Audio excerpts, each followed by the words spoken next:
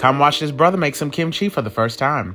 Now look, I'm not going to be making this in the most traditional way because traditionally I would take the cabbage, I would break it in half, and then I would graciously paint the kimchi paste in between each individual cabbage leaf.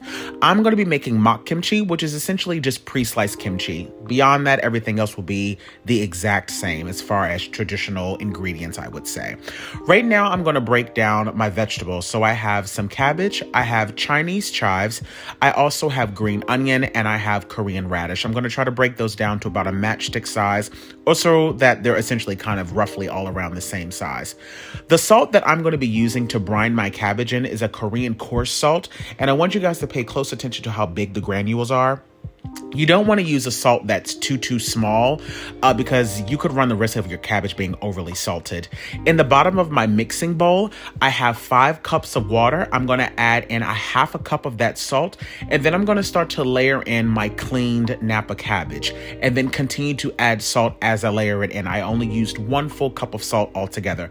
I'm going to wrap that in cling film and let them sit for about 6 or 7 hours. I'm making my porridge right now, which is 2 cups of water, 2 tablespoons of glutinous rice flour, 2 tablespoons of brown sugar. I'm letting that come up to a boil. Once it gets nice and thick, pour it in a bowl, set it to the side so it gets to be room temperature. You're going to know when your cabbage is ready once it's nice and pliable and it doesn't snap. I'm going to rinse it about 3 or 4 times to make sure that it's not overly salted.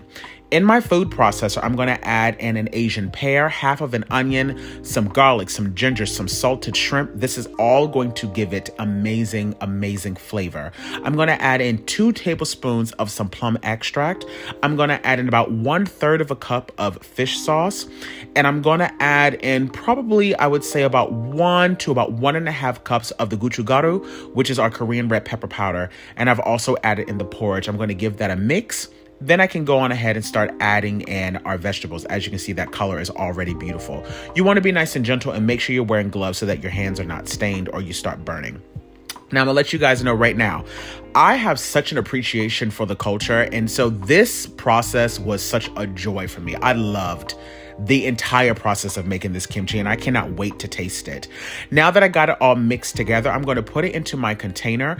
I'm going to allow this to sit out on the counter for about 24 hours, and then I'm going to transfer it to my fridge and allow it to continue the fermentation process.